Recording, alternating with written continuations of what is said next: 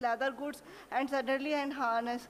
And these products are basically, these industries are household, cottage and small scale, and some very few are medium and large scales also. The major population production center of leather and leather products are located mainly in 8 states: Tamil Nadu, West Bengal, Uttar Pradesh, Punjab, Delhi, Andhra, Karnataka and Maharashtra. And the most of the production exporters are in Tamil Nadu. The ratio of investment and sales value is 1 is to 2.5 only. That is very low because of the low capacity of utilization of the units. The low capacity of utilization of units respect of heights and converting the raw material into finished leather and is estimating 49% only, and raw to finished 60% and finished to unfinished to finished 70% only.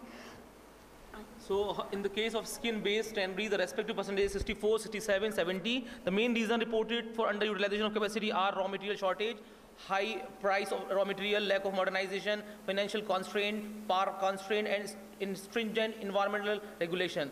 So we come to the main part of the paper, that is the trade part. So we have classified other products on the basis of harmonized system of classification. These are the leather products are categorized chapter 41, 42, 43 and 64.